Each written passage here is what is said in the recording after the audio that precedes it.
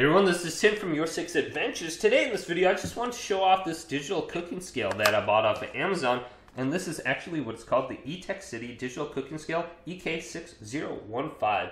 And I use this for various different reasons to measure out stuff for my kitchen, like the sodium alginate. I was making some Gaviscon Advanced from home, which kind of worked out. So if you do have kind of like heartburn or reflux, you can try that out. Also, I use it for pennies or quarters or anything like that.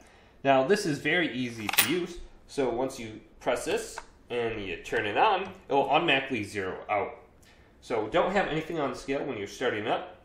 Then also you can zero it out when you do put objects on it. So if I have this quarter on it, I have it in ounces right now. This is 0.21 ounces. If I press this, it will zero it out. And now this will be zero. So anything I add now, it will go ahead and get the new weight for it. So you can just press this and zero it out, and it's very easy to use.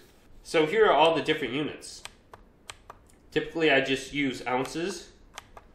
Then you do have grams right here as well. And I'll flip this over. It does come with batteries, which is kind of nice.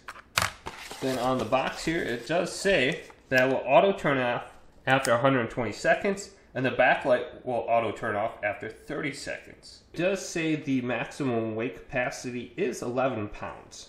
And this wasn't very expensive for me. It was only like 10 to 15 bucks. So this is actually about the size of my hand. So it's not relatively too large. But if you're just looking to measure something out quickly, this is definitely a good option. So hopefully this video did indeed help you out. If it did, go and leave a big thumbs up and subscribe to my channel down below.